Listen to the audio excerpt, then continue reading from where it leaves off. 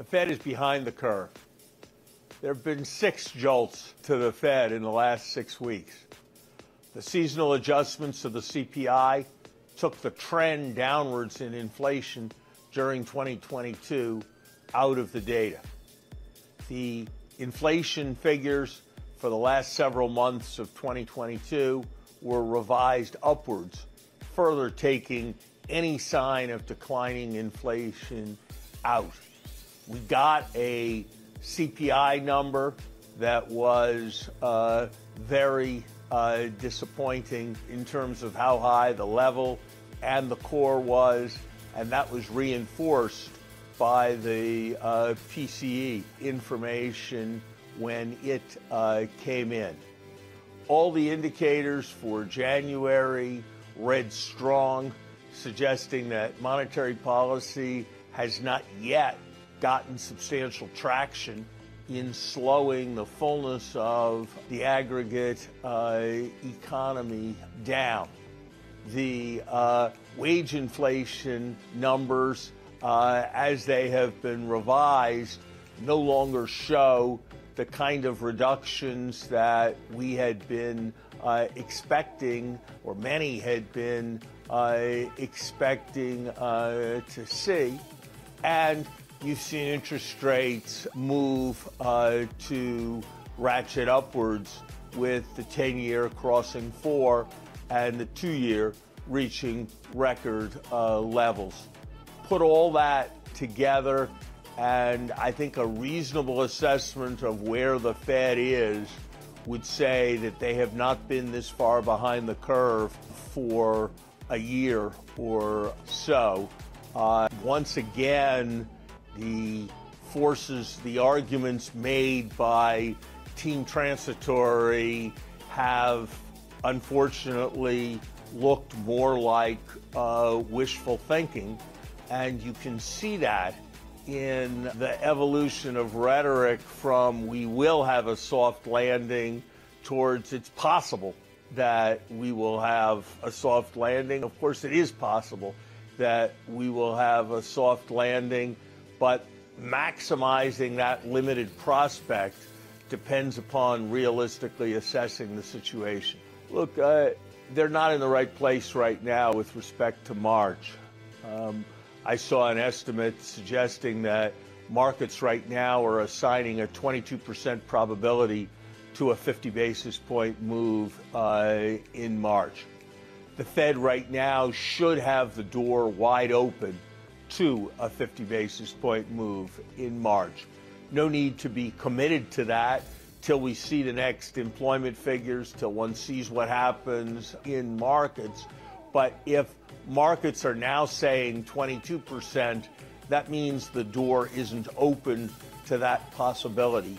And there's a very significant chance that that's going to be the right thing to do. The main reason to move slowly in monetary policy is because you want to preserve the option of moving less far.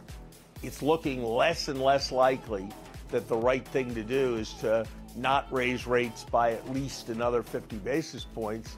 And if that is the right thing to do, it's best for credibility and it's best for ultimate stability to make that move more quickly.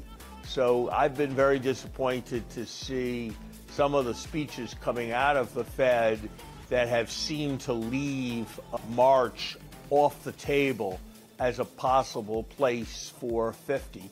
And I hope the senior leadership of the Fed will guide to agnosticism on the possibility of a 50 basis point move in March, and we'll do that sometime very soon. Larry, we all cling to the notion that our central bank is independent from the political process in this country. At the same time, we're going to have Jay Powell up for testimony for 2 days before Congress next week. We also have a nomination to come of a new vice chair. Does politics necessarily get injected? Already people are talking about possible candidates for the vice chair position, whether they're a hawk or a dove, with some of the more progressives in Congress saying, let's get a dove in there. I guess I'd say this. I'd say that the chairman has an important opportunity when he testifies to reset expectations and to address the growing credibility problems that the Fed has. I think progressives are making a serious mistake even by their own lights. If there's a sense that progressive political conviction is guiding the next nomination, and even more if that's successful in getting a person confirmed, I think there'll be very little impact on the next 2 or 3 appointments, 2 or 3 decisions, because the Fed's going to want to show its independence. The incumbents are going to want to look like they have not been pushed around. A new person's not going to have immediate impact. So you won't affect rates in the short run, but that sign of politicization will cause issues of medium-term expectation, and that will cause the back end of the curve to rise. So ironically, that kind of political pressure is likely to put more inflation premium into interest rates and likely to lead to higher long rates, which means higher mortgage rates for the very people progressives are trying to help. This is really a very misguided and problematic strategy for progressives, even if one had their judgment that what's most important is lower rates and to stimulate the economy. So I hope they'll back off this kind of public campaign. You know, I think there are 2 things that people should keep in mind as they're thinking about China. One is the importance of predictability and stability.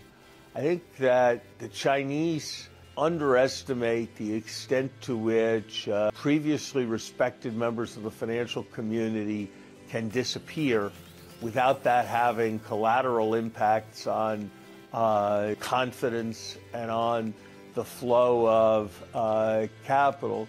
And if there's a sense of the politicization of things financial to a growing degree, I think that's something they've got to be very careful of. There's a backdrop that's maybe an undertold story, which is what's happening demographically. Nick Eberstadt, who is the leading watcher of all things demographic, tells us in the Washington Post that China has half as many births last year as it did in 2016.